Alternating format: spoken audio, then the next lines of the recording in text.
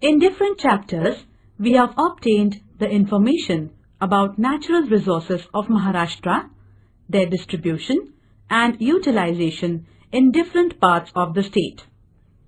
We have also studied conditions related to agriculture, industries, population, etc. in the state. Using available resources, people from different areas try to attain development of the individuals, the society, and that of the region.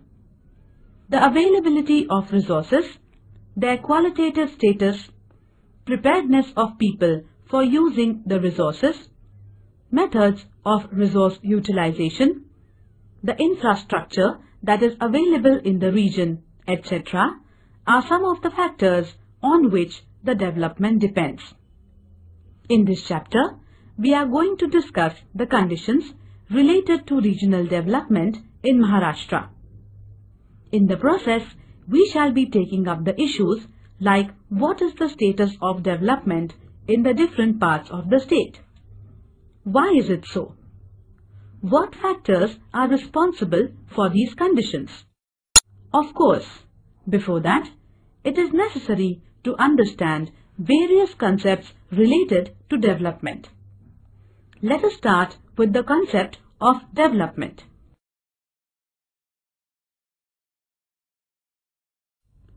Chapter 8, Regional Development.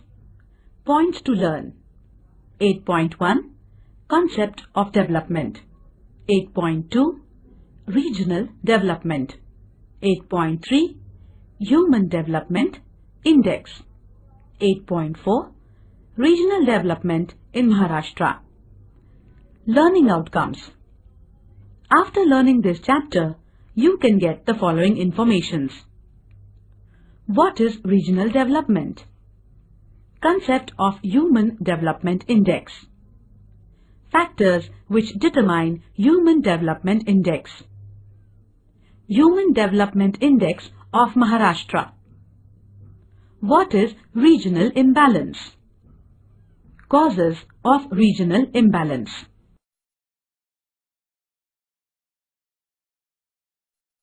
Development. In development, change and growth are expected. Development takes place through change in the condition. Process of development proceeds through simple, small and continuous progressive changes in a sequential manner. Development means moving from simple or lower level condition to higher and progressing condition. Development process does not have a full stop. It is a continuous process. Hence, lower or higher condition are relative terms. Hence, what is expected in development is to move from the present condition to higher and more progressive condition. While bringing about the development of the things, it is necessary that we take extra efforts to see that all its components develop in due proportion. If development is all around, then only it will be called as development. Otherwise, it may just amount to growth of some dimensions.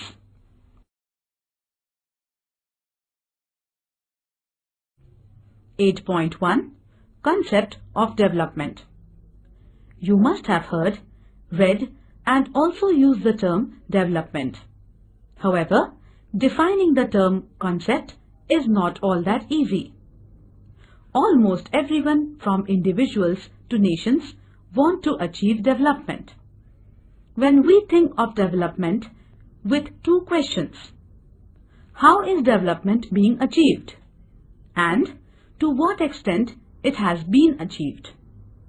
The first question is related to the process of development, while the second one is related to the level of development.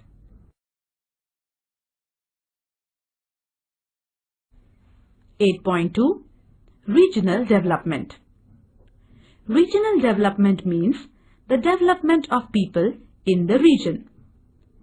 In this, it is expected that people achieve prosperity in dimensions such as economic, social, cultural, etc. For a number of reasons, the process of regional development becomes quite complex. Some of the reasons are related to the geographical conditions, while others are associated with social and cultural aspects. The availability of natural resources as well as their qualitative and quantitative levels largely depend on the geographical conditions in the region. People have to achieve development using the resources available in the region. At times, as and when the need arises, resources are not available in the region, have to be obtained from other areas. In any society, there exist a number of groups of individuals.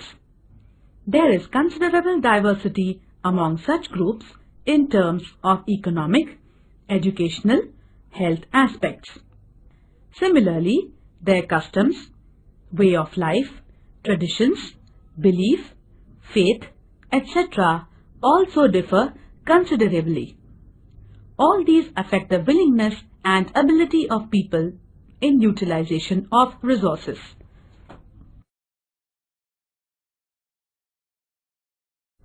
Similar picture we get in the map of net sown area. It is shown in figure 8.3. It depicts the percentage of area under cultivation. Apart from both the districts of Mumbai, which are totally urban, other districts have varied percentage of area under cultivation. Gadchiroli district records lowest percentage in terms of area under agriculture. Next to it, we have all the three districts of Konkan recording low percentage of cultivated land. These low percentages in the areas mentioned are due to high relief and low productivity of soils in Konkan and high proportion of forest area in Gadchiroli. Even the districts like Gondia, Bhandara and Chandrapur have low proportion of cultivated land.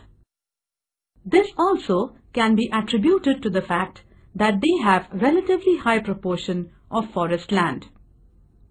Rest of the districts have 50% of land under agriculture. Central Maharashtra has 65 to 80% of their geographical area under agriculture. Sometimes, when the information on standard of living becomes unavailable, we have to infer the level of standard of living from indirect sources. This can be done using certain indicators of consumptions. Use of domestic electricity in the area becomes one of the dependable indicator. A map of mean consumption of electricity in domestic sector from different districts is given in figure 8.4. It is quite natural that the people from the areas at advanced level of urbanization and industrialization would be consuming more electricity. The level of consumption ranges from 33 kilowatts per hour to 435 kilowatts per hour in our state. The areas where this consumption is very low are again the same area that we have identified in the other two maps discussed above. The regions with dominance of agrarian economy stands out to be the regions of low electricity consumptions. Let us see what is the level of industrialization in the state using the data on factory employment.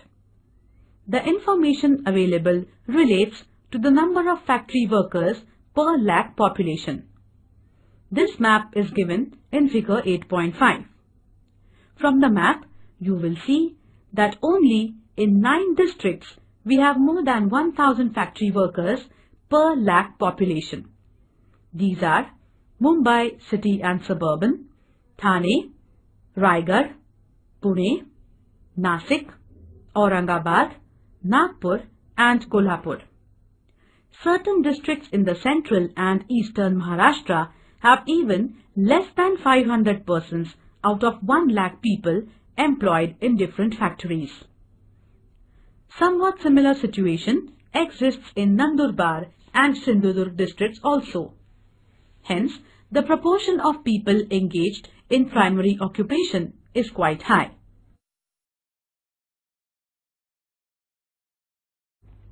(8.4) Regional development in Maharashtra. Maharashtra is considered as a progressive state of our nation. It is the second-ranking state in terms of population. Mumbai, the capital city of the state, is recognized as the economic capital of the country. It is one of the leading states as far as the urbanization and industrialization are concerned. About 42% of the population of the state resides in urban areas. The conditions related to infrastructural facilities in the state are quite good as compared to the other states.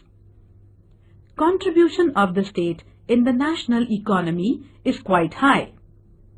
In the last few decades, the state has progressed considerably in the service sector, information technology, computerization, etc. However, this does not indicate that the progress of all the regions of the state is taking place at the same level. Let us try to understand the conditions of development in Maharashtra using the Human Development Index. See the map given in figure 8.1 and the information provided. This map is based on the values of Human Development Index of different districts in the state. The map reveals that the value of HDI for districts like Mumbai City, Mumbai Suburban and Thane is over 0.8. In the next group defined by HDI values from 0.7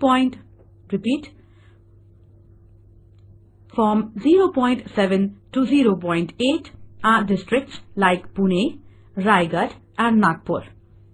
However, 20 districts out of 35 record HDI index lower than 0.5. The districts like Nandurbar, Jalna, Yavatmal and Gadchiroli, this value is between 0.2 and 0.3. The districts having HDI less than 0.5 are by and large concentrated in the eastern part of the state. Of course, we have Nandurbar, Dhule from North Maharashtra, Ratnagiri from Konkan and Solapur from southern part in this group. This shows that the level of development in different parts of the state is variable and the differences in the level are quite large. The wide difference in the HDI values points towards the regional imbalance. This indicates that the development in the state is not all-inclusive. Regional imbalance has serious and far-reaching effects on the social conditions. Hence, extra efforts need to be taken to reduce the imbalance. For this, we must find out what geographical reasons are responsible for such situations. Some maps are given in figures 8.2 to 8.5. Using these maps, let us try to understand the geographical reasons that have led to these conditions.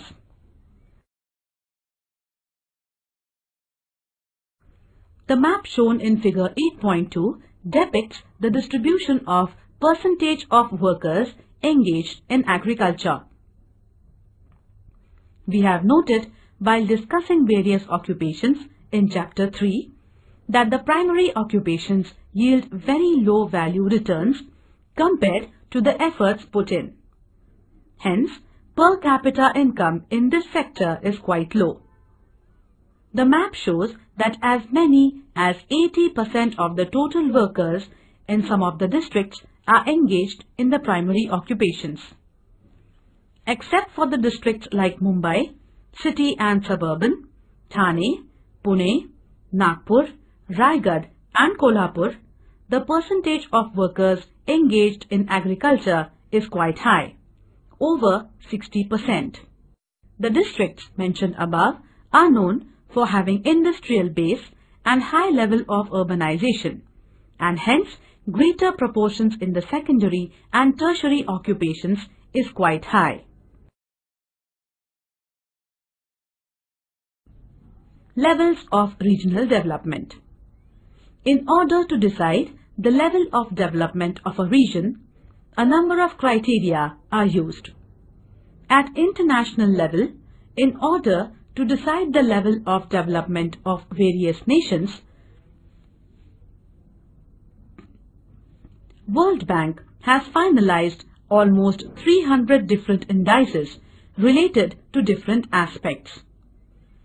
These include main fields like agriculture, industry, mining, power sector, economic policies, health, education, science and technology, social policies, poverty, etc. On the basis of these criteria, the development of different nations in different years are studied and the levels are determined. It is not that the development levels are determined only at the international level. It can be determined for different regions in a nation or a province. Some of these criteria are used to determine the levels of different regions within a nation. The levels of development help in the process of regional planning.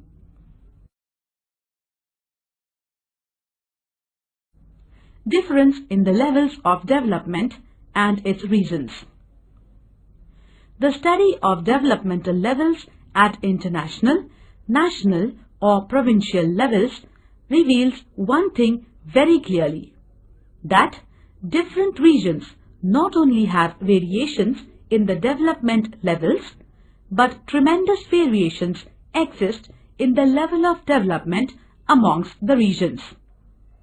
The development in certain areas may be at much lower level and some areas may be at very advanced stage of development. If in any region there exist very high differences in the levels of development among different parts, it is considered that there is imbalance in the development of the region. There can be different reasons for such regional imbalances. However, such conditions lead to serious and long-lasting effects. Hence, the issues like why the regional imbalance creeps in the development, what are the reasons for it, how can the imbalance be reduced, need to be addressed. Social sciences study these issues related to the development. Repeat, social sciences study these issues related to the development. Let us first try to understand the broad reasons that lead to regional imbalance.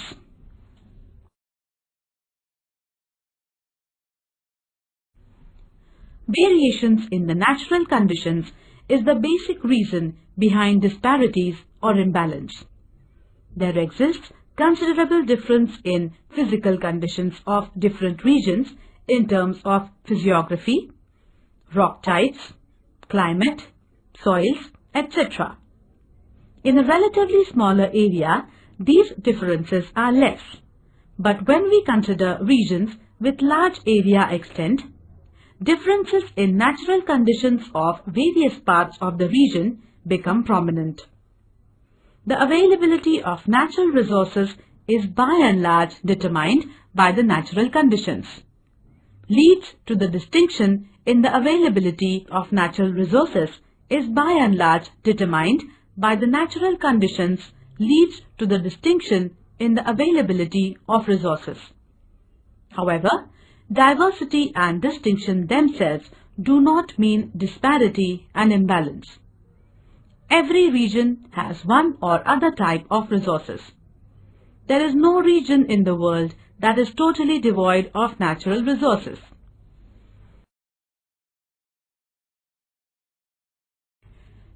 Having the resources is one side of the story, but the other side of it, which equally or rather more important, is utilizing these resources. In order to utilize the resources in the region in proper manner, it is necessary to conduct a thorough study. Such studies need to address questions like what resources the region has. What is the quantitative and qualitative level of these resources? For what different work these can be utilized? It is necessary to study in detail these and similar questions.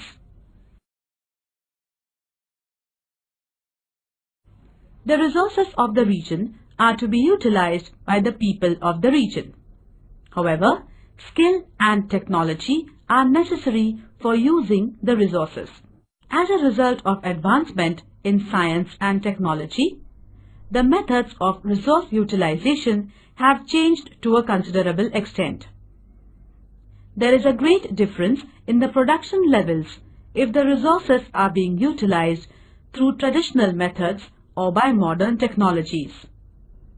The people of the region at times may not have modern technology.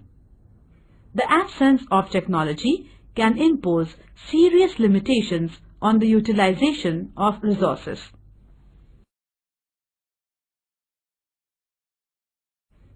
Even if the technology is not available, at local level it can be developed or it can be obtained from other regions. However, to develop or utilize modern technology, it is necessary that the local people have the skill and ability. For this, they need to get its training. The most important among all the resources is the human resource. Hence, for utilization of any resource, it is necessary and essential that the human resource in the region gets developed. The qualitative development of human resource largely depends on education and health of the population.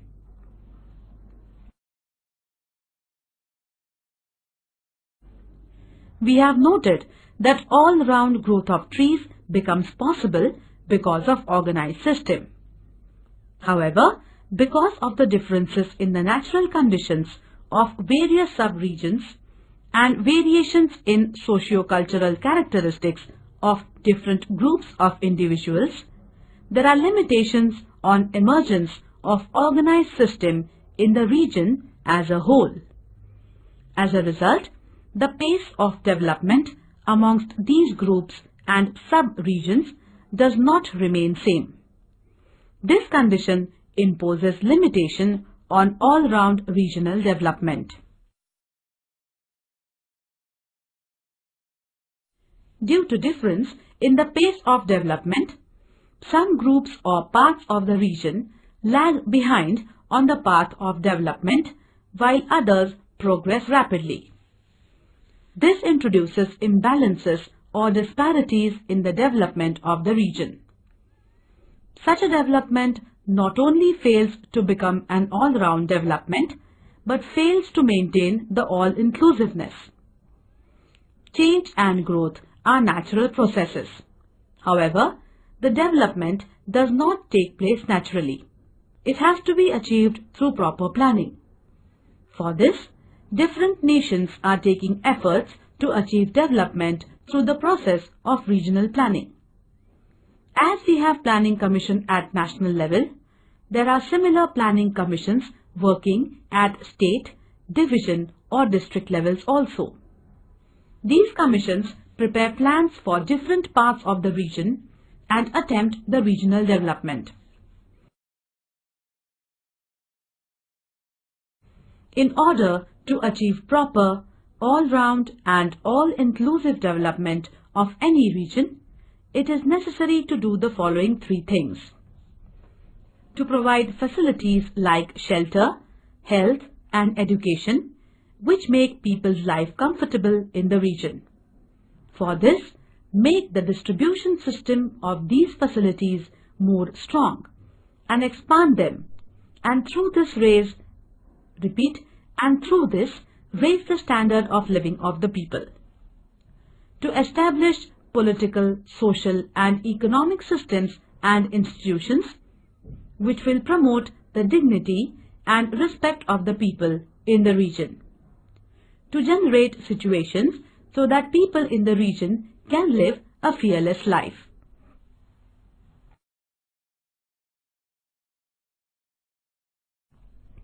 (8.3) Human Development Index.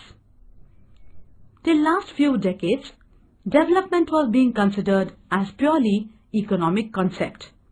Therefore, indices like Gross Domestic Product (GDP) and Per Capita Gross Domestic Product, that is, mean standard of living, were given more emphasis while determining the levels of development. The thought that just the economic prosperity does not mean development has now been well accepted. This thought does not relate to the individuals but also relates to the nations. Need to consider the status of people in the region with respect to health, education, social welfare, along with their standard of living became stronger over a period of time. This led to the inclusion of Human Development Index as a criterion in determining the level of regional development. Following three factors are taken into consideration while deciding the Human Development Index.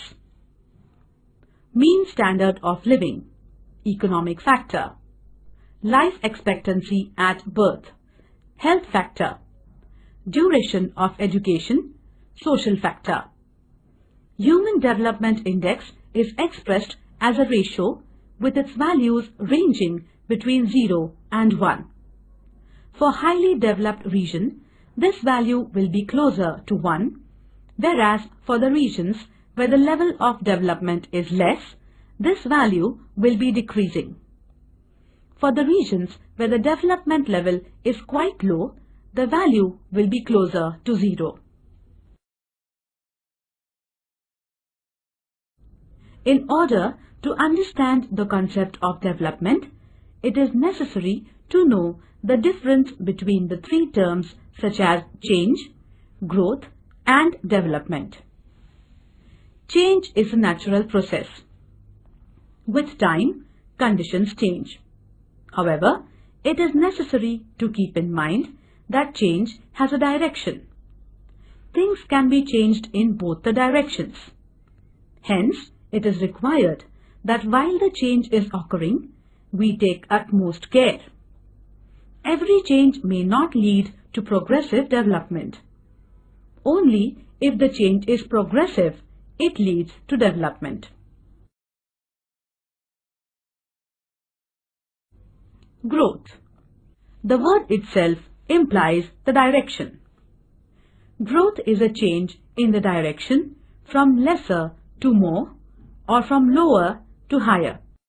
However, one may keep watching on what is growing. At times, unwanted things may grow. Undesired things like waste, disease, poverty, etc. can also grow. Therefore, just the growth makes no sense. You may have observed trees or cities growing. While the tree is growing, its different components like roots, stems, branches, leaves, flowers, fruits, etc. grow in proper proportion. None of the single component grows abnormally. All components grow with due proportion. Such a growth of all the components in due proportion is called all-around growth. Of course, a tree is a well-organized system. Hence, its all-around growth becomes easy. However, all the things do not have such an organized system. These facts imposed limitations on all-round growth.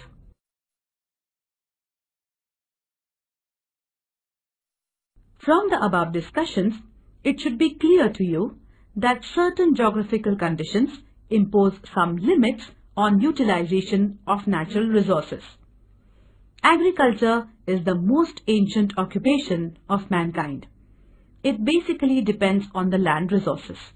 However, the conditions of poor soil, rugged topography, low rainfall, etc. lead to the inefficient utilization of land resources of a region. the rugged topography limits the availability of the land for agriculture. Poor soil and low rainfall causes underutilization of the land resources. Besides this, the vagaries of monsoon rainfall lead to uncertainty in the level of agricultural production.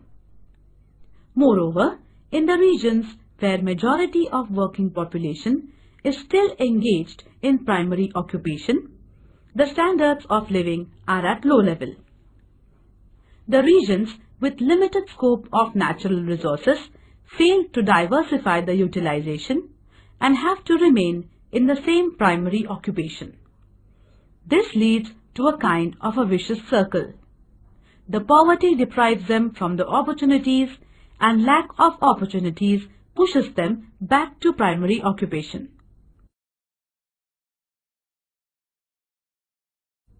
The regional imbalances or the developmental disparities in a larger region have to be addressed seriously. In Maharashtra, as we have seen, there are a number of districts where the Human Development Index is low. In order to bridge the gaps in the developmental levels amongst various districts, the government is taking serious steps. Efforts are being made through establishments like MIDC to promote industrialization in different districts. Separate development boards have been established to reduce the gap in the development levels for areas like Konkan, Marathwada and Vidarbha.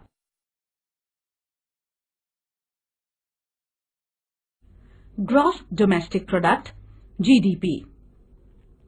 The market value of all the goods and services produced in the country during the period under consideration is called as Gross Domestic Product, GDP.